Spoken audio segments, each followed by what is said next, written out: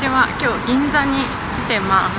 今日まで GU とかユニクロがセールしてるものがあるので、それを買いに行きたいのと、あとね、ちょっとヘアドライヤーが急に壊れて、私何日か浴室乾燥で髪を乾かしていて、そうもうそれがねちょっとやっぱ限界だから今日こそドライヤーを買いに行きたいと思います。あとなんかね、有楽町の駅のとこでアーモンドミルクフェスみたいなのやってるらしいので、それにもちょっと行きたいなと思います。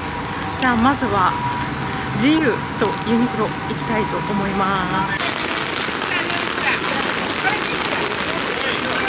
今日歩行者天国だ。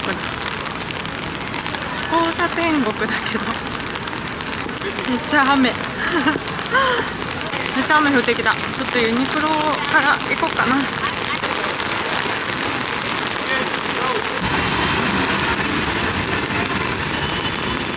はい、ビッグカメラも行ってきて、全部この中に入ってます。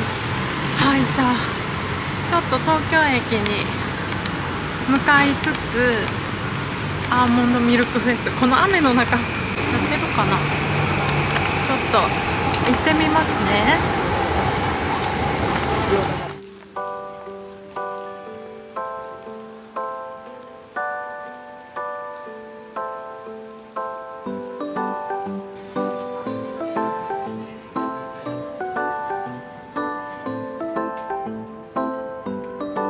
ーヒー買ってきたアーモンドミルクラテとアーモンドクッキー。これアーモンドかな。あ、アーモンド入ってる。アーモンドクッキーくれた。ちょっとじゃあこれ飲みながら帰りたいと思います。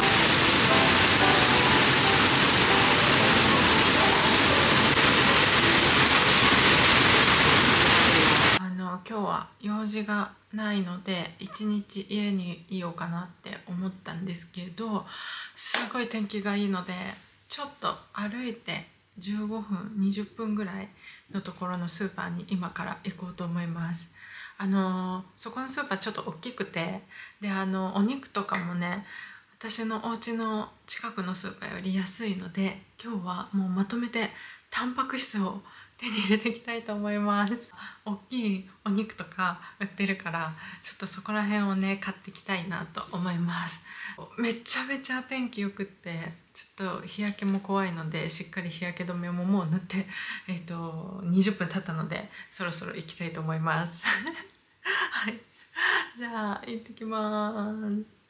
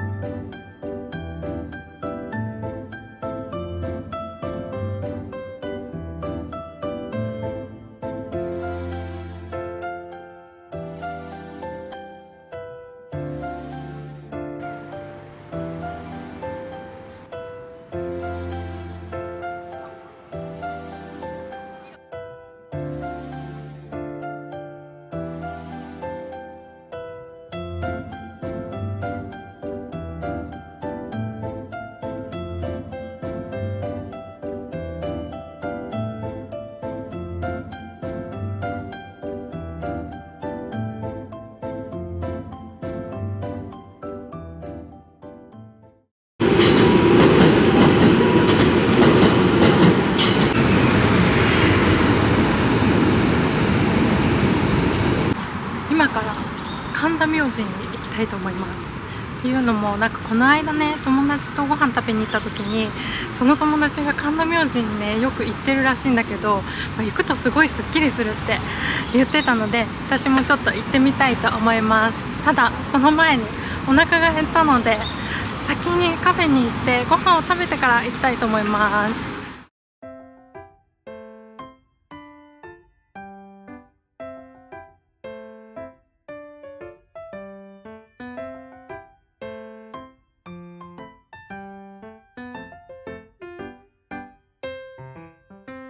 ランチ食べてきました。ちょっとあそこのカフェはね、本当はプリンだったりホットケーキだったり甘いものが有名なお店なんだけど、お昼ご飯を食べたかったのでサンドイッチにしました。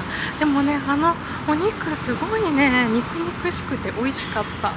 あれにして今日は正解でした。次は甘いものを食べたいと思います。はい、じゃあ今から予定通り神田明神行きたいと思います。ちょっと6月から7月に月が変わるので、このタイミングでね、ちょっといい気をもらいに行きたいと思います。はい、じゃあ行きましょう。今この神田明神の上がるところの階段に来たんだけど、この階段って「ラブライブ!」っていうアニメのキャラクターが体力つけるのに階段ダッシュする階段だよねこれ分かる人いるかな。